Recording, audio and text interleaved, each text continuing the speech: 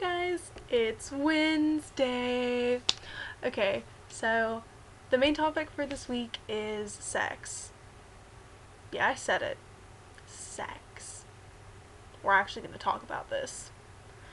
Um, so a lot of people, like, in our culture today, like, make sex out like it's not a big deal. Like, you can just go around and do it whenever and, it doesn't change you, but, like, it's one of those things, like, it's not just a physical thing, like, it's an emotional thing, and it creates attachments that are really difficult to break and really difficult to get over. And it's really important to make sure you're careful about who you have sex with, because, like, it's gonna affect you for the rest of your life.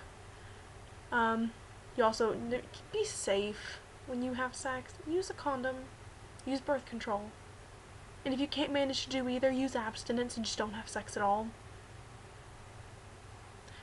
Because it's not a good idea to just go around, having sex all willy-nilly, because not wearing a condom or not using birth control, you're gonna get pregnant.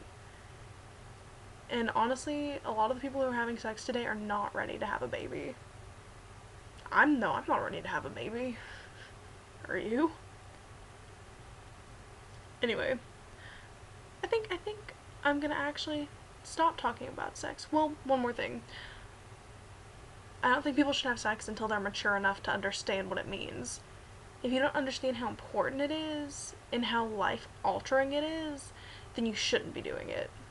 Because you obviously aren't mature enough to handle the consequences of sex. That's just me. Okay, the first question is, my opinion on the whole Osama bin Laden being killed thing. I'm not big on politics. I don't really keep up with it. I mean, I know Osama bin Laden was killed, but, I don't have a very strong opinion about it.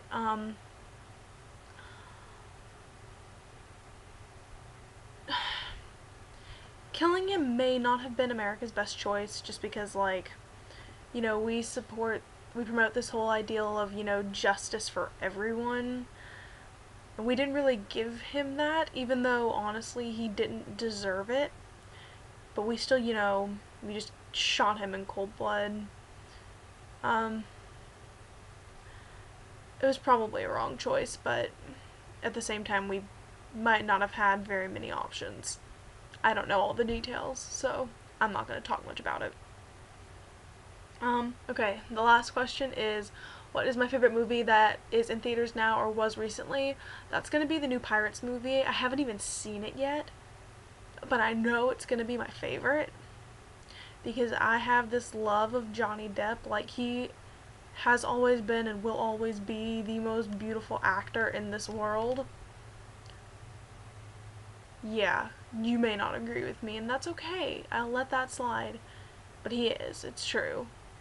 If you don't think so, you're just in denial at the moment.